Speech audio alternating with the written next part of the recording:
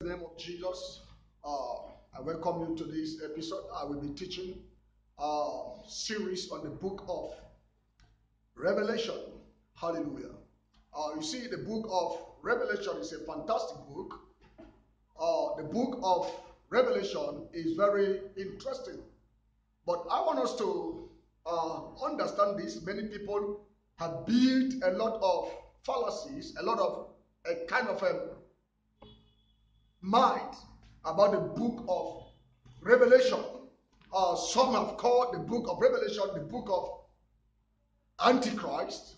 I once met a friend who said to me that he's not interested about the book of Revelation. Now, because the book of Revelation is an event that will happen after the rapture, after the church fly to heaven. Amen. So as a result, that the book of Revelation is the activity of the Antichrist. I also met a great a servant of God who once said that he's not interested in the book of Revelation, that the book of Revelation is all about 7 horn, 7 eyes, 7 D's. It's a book of horror and whatsoever. And I want you to understand that these are imagination. These are what a lot of people thought about the book of Revelation. And I want to tell you that the book of Revelation is plain himself. The introduction is plain himself. And what captured my activity, my attention on the book of Revelation is the introduction. Now, Revelation chapter 1 verse 1.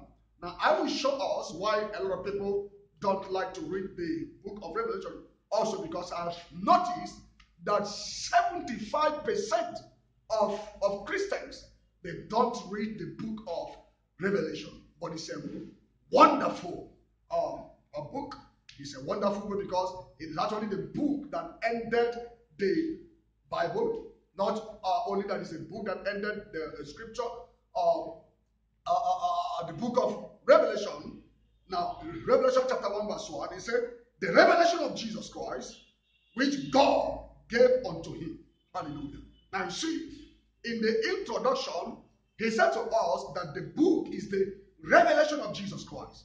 So I want you to have at the back of your mind that the book of Revelation is the revelation of Jesus Christ. It is not the book of Antichrist. It is not a book of horror.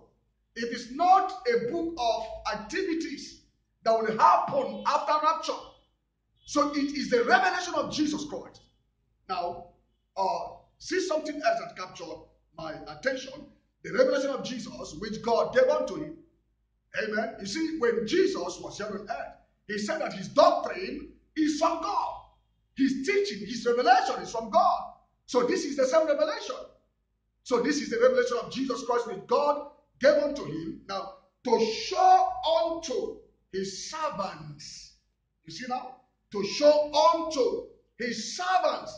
So the book of Revelation is for all the servants of God. Now, I don't want to see servants in the relationship of, someone being, stranger to a family, or someone being inferior to a family. Now, a servant in this context is actually one who is serving God's purpose. Someone who is serving God's will. That's why you see Apostle Paul in almost all his epistles introduce himself, I Paul, the born servant of God, the born servant of our Lord Jesus Christ. James also introduced himself as a servant. James, the servant of our Lord Jesus Christ. Jude also introduced himself as a servant. Peter also introduced himself as a servant. Now, the book of Revelation, in Revelation chapter 22, ended, we said, and his servants shall see his face. So we understand that the servants of God are actually the sons of God. Amen.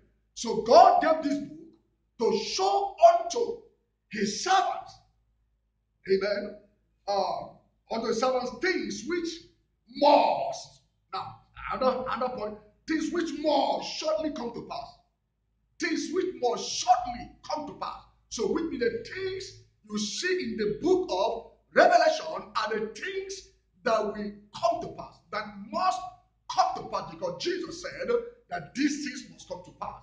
And as the scripture says, that every word that proceeded out of his mouth will surely come to pass.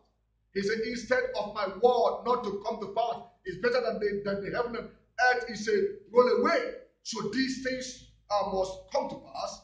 Then take note of this also. He sent and signified it by his angel unto his servant John. Now, this is where it is. Amen.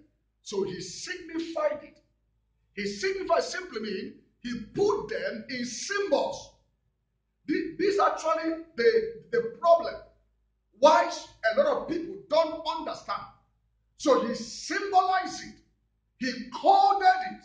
Simply means he coded it for certain people, for servants to understand. He signified it against strangers. So the book is not for strangers. The book is for servants of Christ. So he coded the message so that a casual seeker, one who is not a disciple, one who is not interested in Christ, will not decode and come into the understanding and the revelation of the book of Revelation. He signified simply means that he put them in signs. So the signs and the symbols have scared many people away. Amazingly or interestingly, some people don't even know that all the symbols, all the codes are also in the Bible. All the codes that were used to symbolize or to signify the message given to John, all the symbols are in Scripture. But if we take a diligent seeker of God, if we take a careful seeker, if we take someone that has affection, someone that is longing for revelation of Jesus Christ, it takes someone that has a burning desire, a true seeker of God, to find or to decode, to distinguify the symbols, and then grab what God is saying. Praise God. I want to read this for us in the book of Isaiah chapter 11.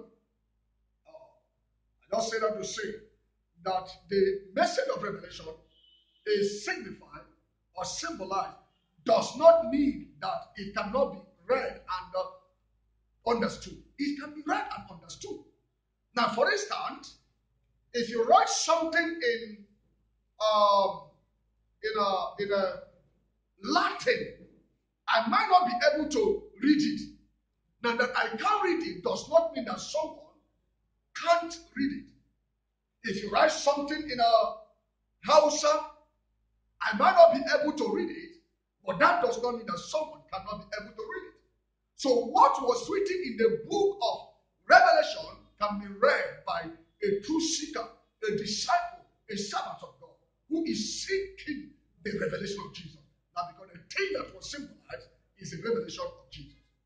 Now, Isaiah chapter 29 verse 11 said that the vision of all is become unto you as a word of a book that is sealed